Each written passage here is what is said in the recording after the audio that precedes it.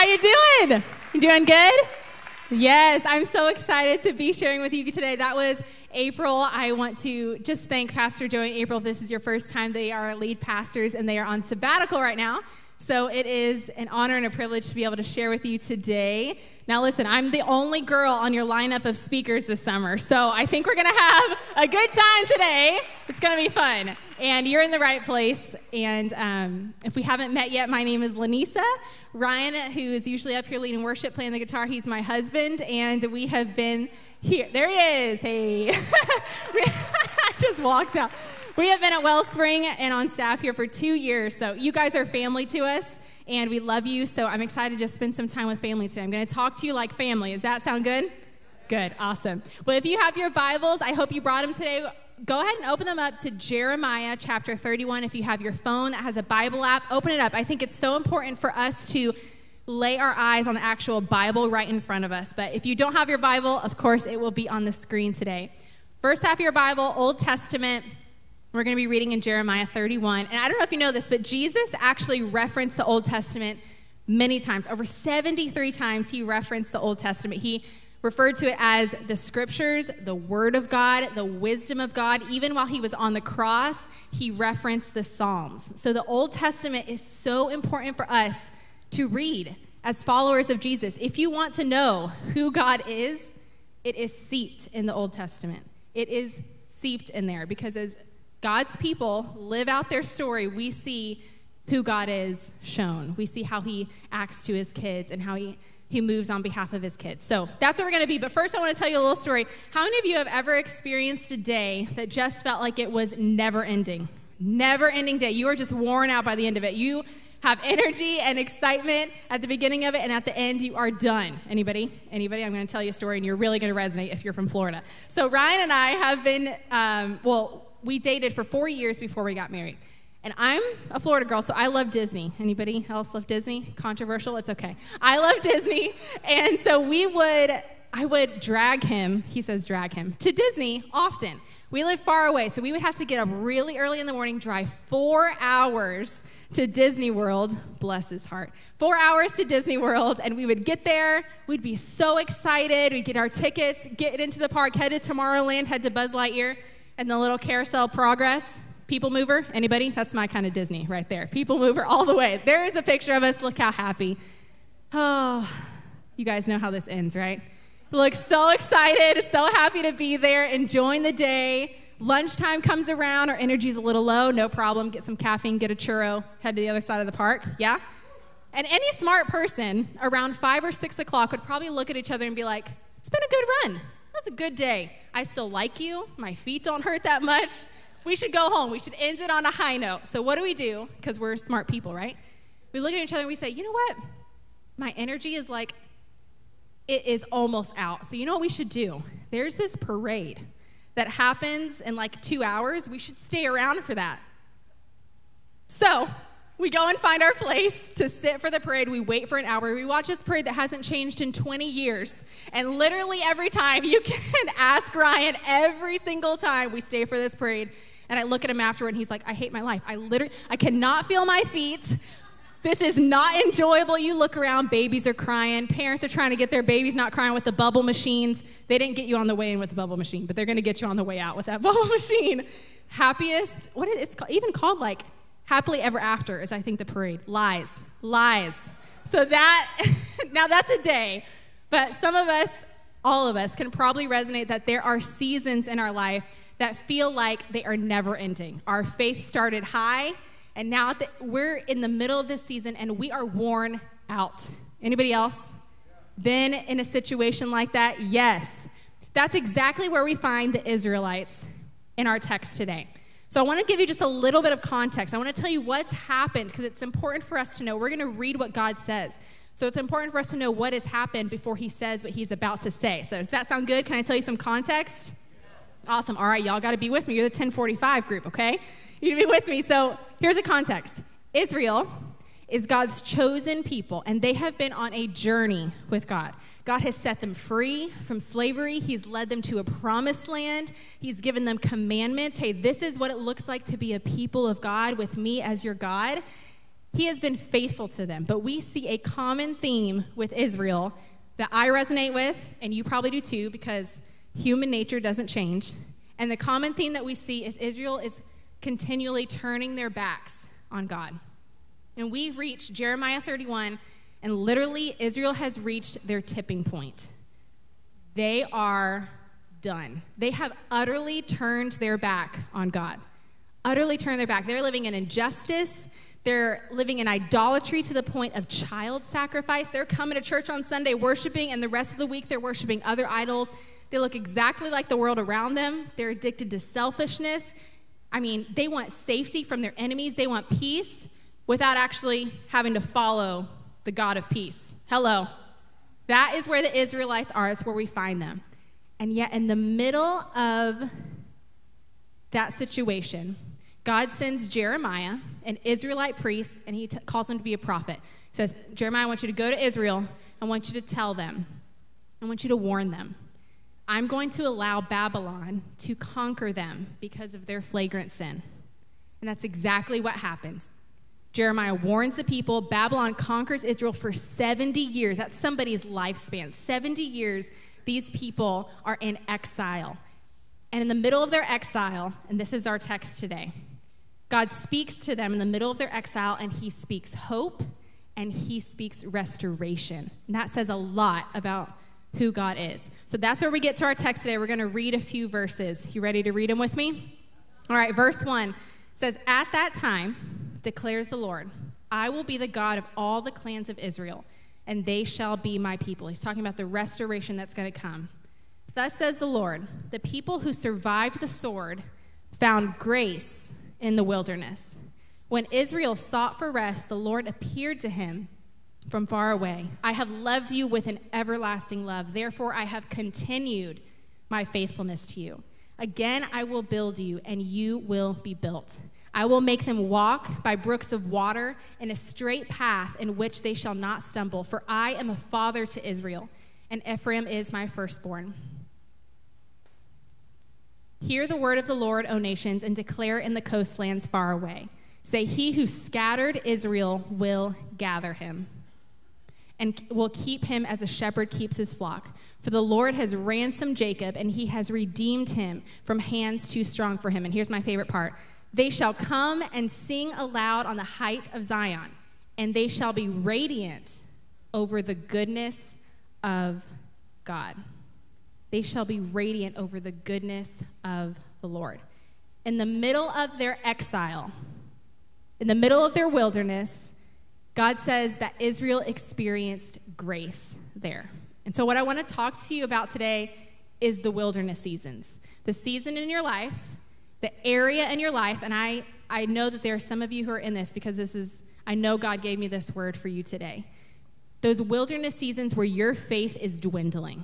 Your faith was high. You had faith that God was going to move. You heard promises, but you have just been walking and walking and walking months, years, and now your faith is done. It is low. Maybe you've experienced pain. You've experienced something very difficult happen, and now you're just in this waiting season with God. You have prayers that still aren't answered. Maybe you have an illness that's still lingering. You have a child that's still wayward. You know that God is good. You have the knowledge that God is good, but you're in this wilderness season. Anybody else identify with this wilderness season? Listen. And the thing is that, here's the thing. We often view pain as a violation to us as children of God. We view pain as, I am in this wilderness season. I'm experiencing this pain. This is a violation. I should not experience this as a child of God. Something is wrong. Something is not right. But that's not true. Pain is not a violation. The most painful thing that could have ever happened to man happened to the Son of God. Pain is not a violation. It actually is an opportunity for you to experience something that can change you forever. About a year ago, I was up here speaking to you. And Ryan and I had just experienced a very difficult miscarriage. I was 11 weeks pregnant, and I spoke to you from that space. And I can promise you, I did not think that a year from now, I would be speaking to you from the same place. Last year, I was like, I'm going to speak to them. I'm going to be pregnant, or I'm going to have a baby already, and we're going to celebrate God's goodness together, because that's what I thought God's goodness meant. I did not think that I would still be in this wilderness, but I can tell you, if you know me, I am not the same person that I was a year ago. I am not the same person. My countenance is different. My awareness of who God is has grown so much, and I have a deep hope I'm not the same. And it's because I experienced the grace of God in my wilderness. I was thinking about it last night. I was thinking about the last year. What have I experienced that makes me feel so much peace right now, even though my circumstances haven't changed? And it's the faithfulness of God. The faithfulness of God is the theme. And so what is grace? This is what Jeremiah says God offers to you. Here's the definition of grace: the undeserved, unmerited favor of God toward you. That's what grace feels like. Israel experienced grace in their wilderness. God literally gave Israel what they didn't want and what they didn't deserve. And you know what it was? Himself. He gave them himself. And so what does grace feel like? Grace feels like when your faith is so low, when you are faithless. God is faithful to you. When you haven't done anything to deserve it, God's grace feels like he's given you something extra, like an extra oomph, an extra gift, that just enough so you can continue moving forward. When you feel weary and overwhelmed, when you desperately want breakthrough, when you're tired, grace feels like peace. It feels like being seen. It feels like being safe. And that is the grace that God offers to you. And so I know that some of you are here today and you're just like me, and you're in a wilderness season. There's an area in your life that you can identify as dry, you're worn out. It's a wilderness season. It's okay. And I believe that God wants to shift something in you today. I think he wants to transform you with his grace. Because sometimes, here's the thing, the Israelites wanted their circumstances to change. And God says, listen, I am going to restore you. I am going to restore you. But first, I want to teach you in your wilderness how to want and desire me first.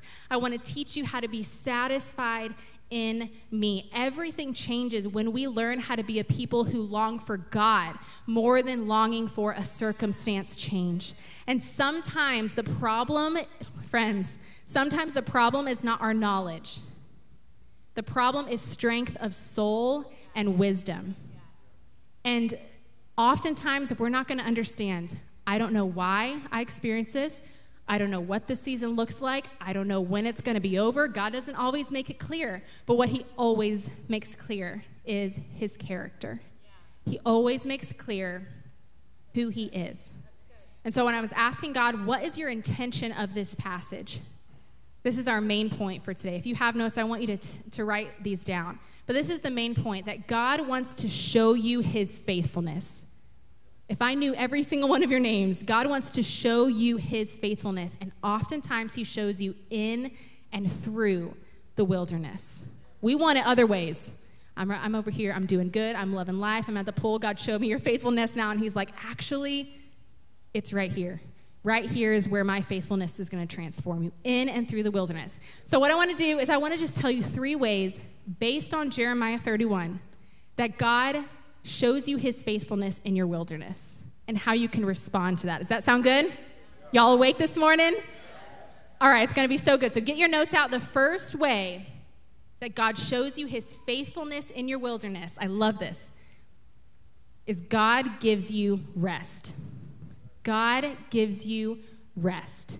And here's the caveat. We have a decision to make.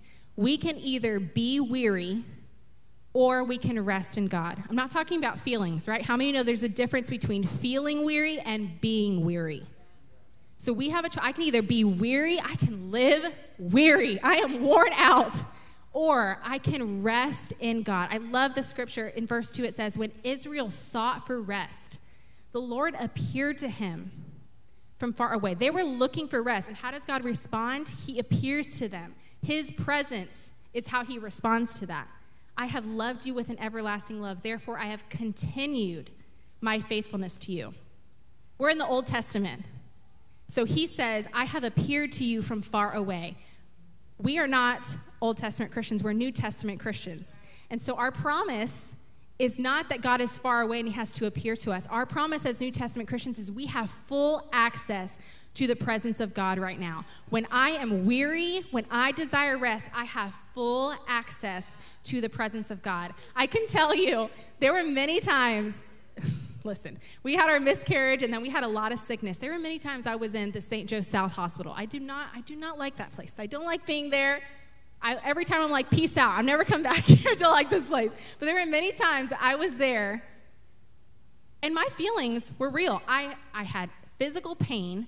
I was scared.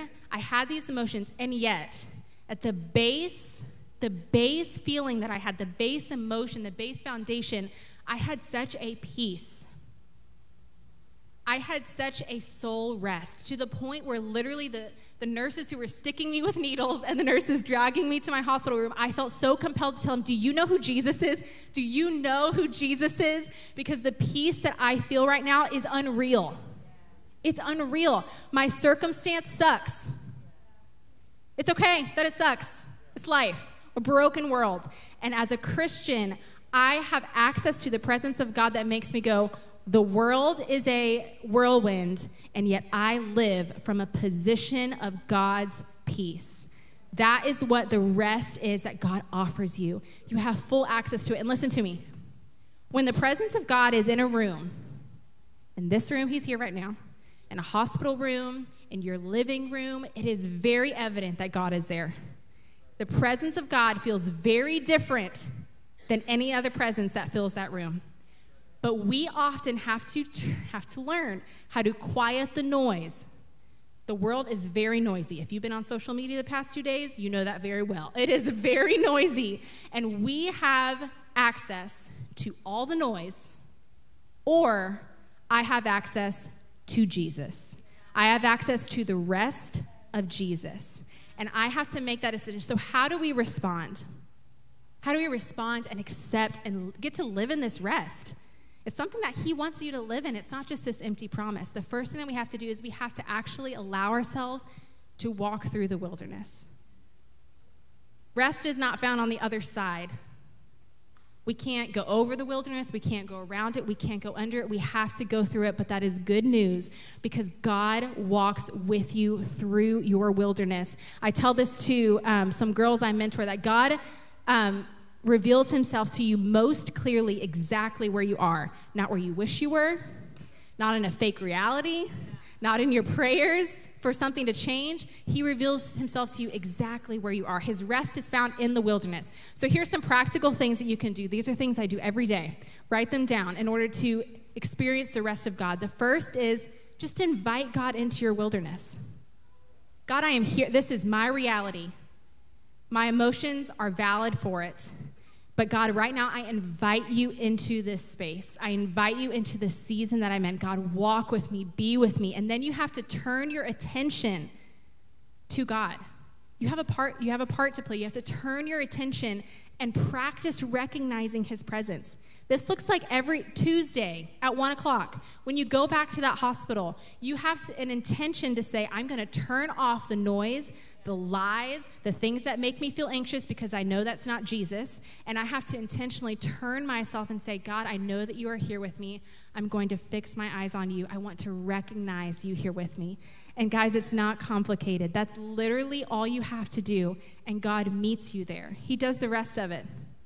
You don't have to make it happen. You just have to come to him and invite him in. So that's the first way God shows you his faithfulness. God gives you rest. And the second way that he shows you his faithfulness is he reminds you of his heart. He reminds you of his heart. What is his heart? God is constantly in your season, constantly, in every avenue. He is reminding you of who he is. He's reminding you of who he is to his kids, how he cares for you, why you can rest in knowing that he goes before you. He's constantly reminding you of his heart. And here's our caveat. This might be my favorite one. We can either live in the what ifs, or we can trust God's heart. We can live in the what ifs, or we can trust God's heart. Here's what God's heart is for you, even just shown in Jeremiah 31. It says, God loves you. He is your shepherd. It even says, that I will make them walk by brooks of water in a straight path in which they shall not stumble. For I am a father to Israel. God is your father. He is faithful to you. He is good to his children. I want to read verse 13. It says, I will turn their mourning into joy. He's telling you who he is. This is what I do for my kids. I will turn their mourning into joy. I will comfort them and give them gladness for sorrow. This is your promise. I will feast the soul of the priest with abundance, my favorite part, and my people shall be satisfied with my goodness.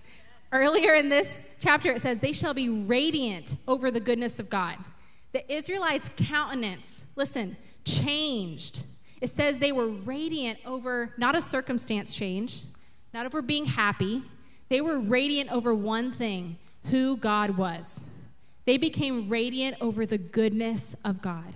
The goodness of God, who God is shown everywhere. He is revealing himself to you if you will choose to not look at your wilderness as a punishment, but as an opportunity to see and to know who God actually is. There's a spiritual disease.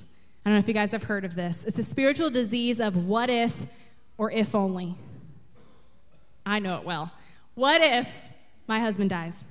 What if he leaves? What if God allows this to happen? What if? It's anxiety. I'm pulling it down every time. Or if only they wouldn't have said that. If only I wouldn't have gone through that. If only God wouldn't have allowed this to happen. And when you live, listen, as the what ifs and the if onlys as your filter, as the things that you are clinging to, that makes even the sturdiest of hearts anxious. And what it does is it makes you spiritually stagnant. What if? What could happen if only? And so, again, God is revealing himself to you. God does not change in your wilderness. That's good news. God is steadfast. He is faithful. He's the same God. God does not change in your wilderness, but you will change in your wilderness if you allow yourself to notice God. You have to look for him. If you look for God, if you expect God tomorrow morning, if you expect him throughout your day and the things that your friends say to you and what you read in scripture and what somebody speaks on a Sunday morning and the songs that God is speaking to you, he wants you to know, hey, I'm right here. I'm right here. Notice me. I'm right here. This is who I am. You can trust me. So here's what we do. Here's how we can respond. It's really simple. You ready? You just have to change your what if. What if God allows this? Is a hard place to live. That's not fun. Or you can change your what if really simply. What if God is actually good to me? What if God is actually faithful? What if God is actually good? And how does that change how I can face this season? Some of us need to say that right now, tomorrow morning. I'm waking up, okay, what if God is actually good to me? How does that change the way that I go and talk to this person? How does that change the way that I walk out my day? How does that change the way that I face my hardship? Change your what if. That's the second thing. So God gives you his rest. He reminds you of his heart. And then the third thing, this is huge, is that God promises you restoration. God promises restoration.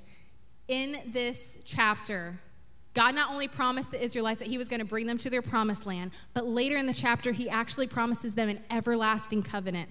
He says, I am going to bring you to your promised land, yes, but eventually I'm going to bring someone who's going to take the iniquity of your sin. He's talking about Jesus. He is literally prophesying in Jeremiah 31 about Jesus who is coming. This is the restoration. And so we have access to that. That is a promise that we get a hold of. Restoration in Jesus, but also Jesus and the Lord, they are going to restore your situation. Whatever you are going through, it's who they are. It's who he is. 3-in-1 God. It's who he is. He is going to restore you. Your season is not in vain. I know it's hard. I know. God is going to restore you. I have a friend who lives in Houston, Texas. And she is a beautiful gardener. She has just this gorgeous garden, this patio out back with these chairs that she can just enjoy all the trees and the flowers in the springtime and the summertime. And in February of 2021, Houston experienced the longest, harshest winter they had experienced in 120 years. It was intense, and it absolutely devastated these huge bushes that she had of knockout roses. I think we have a picture of them. This is what the roses looked like. They were just completely devastated.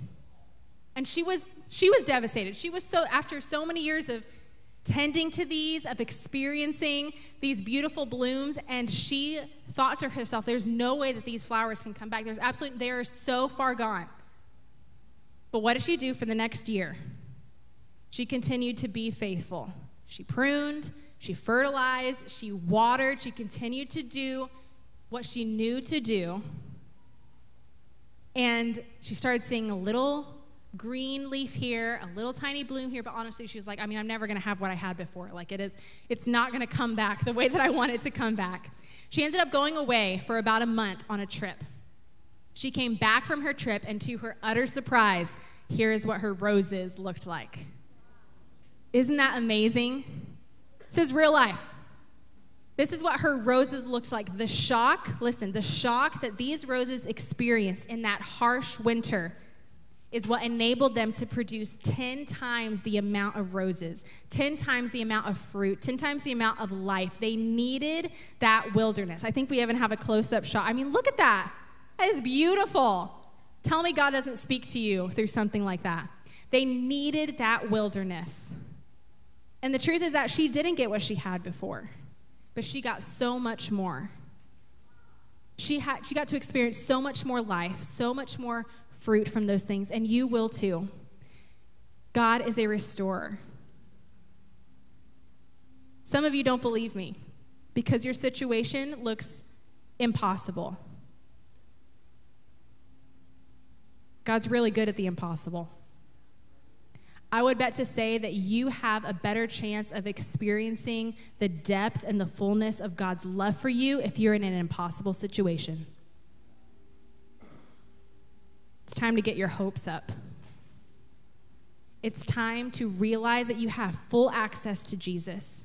You have full access not only to his presence, but to the name of Jesus, the powerful name of Jesus. Some of you are weary today because you have not allowed yourself to access and to take hold of the name of Jesus in your life.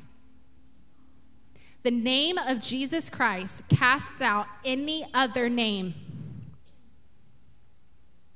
Anxiety, worry, death, those things are not your story.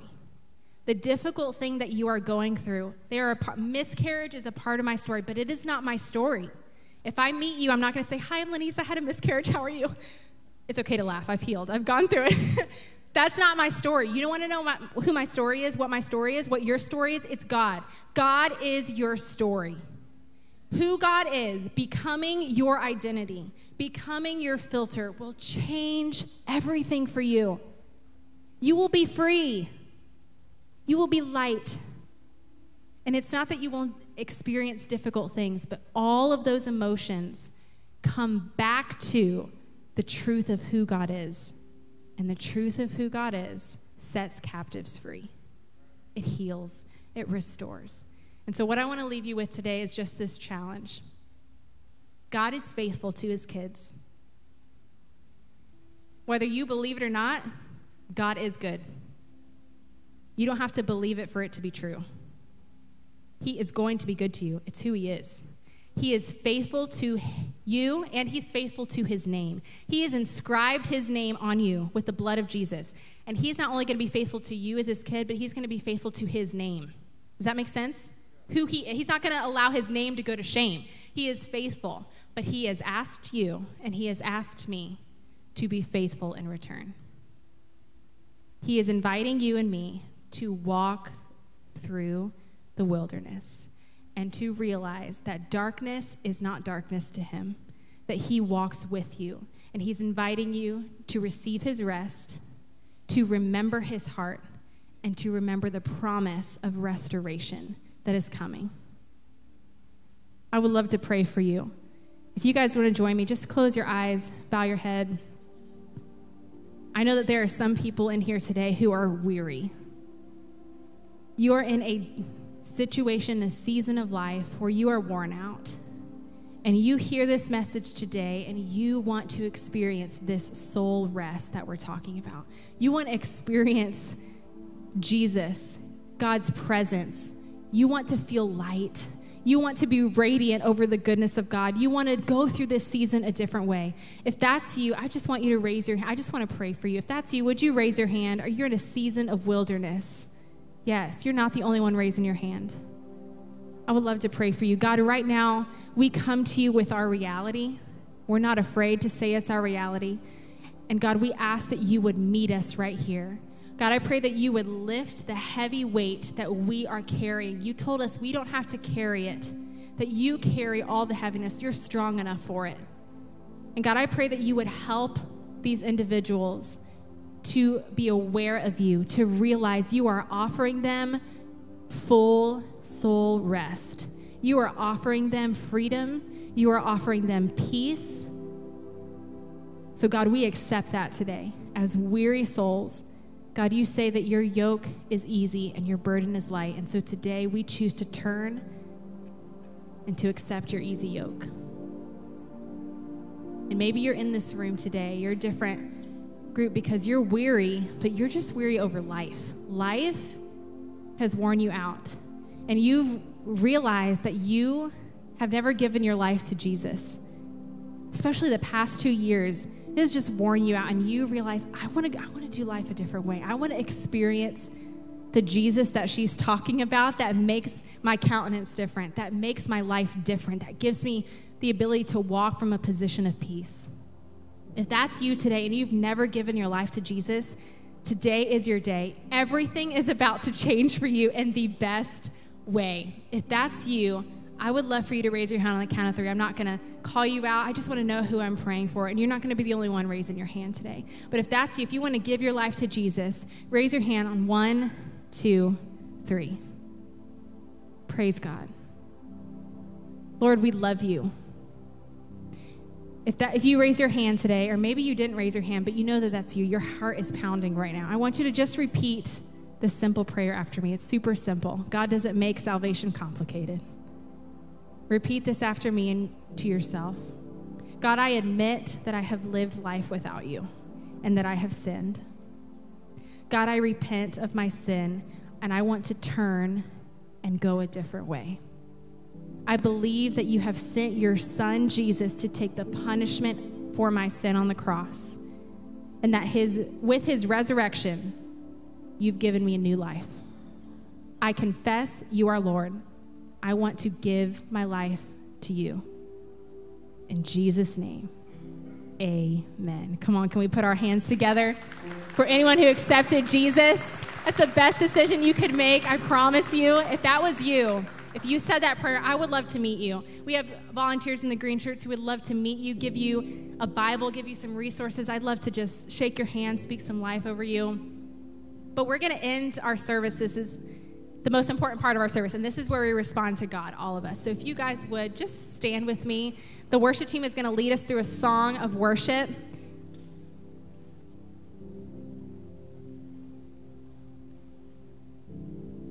The most important way you can live your life, if you don't get anything else today, the most important way you can live your life as a follower of Jesus is to live your life in response to Jesus, responding to him. That's why this is so important, because you just receiving knowledge, we talked about that, that's not the problem. The problem is your strength of soul, and that happens when you meet with God, when you respond to him. So that's what we're going to do today. We have stations up here. Maybe you want to come and take communion. You realize, God, this is my season, and I want to go a different way, and I'm going to start that by just taking communion with you. Or you want to light a candle. We have crosses up here where you could surrender something to the Lord, but take some time, worship, respond to him.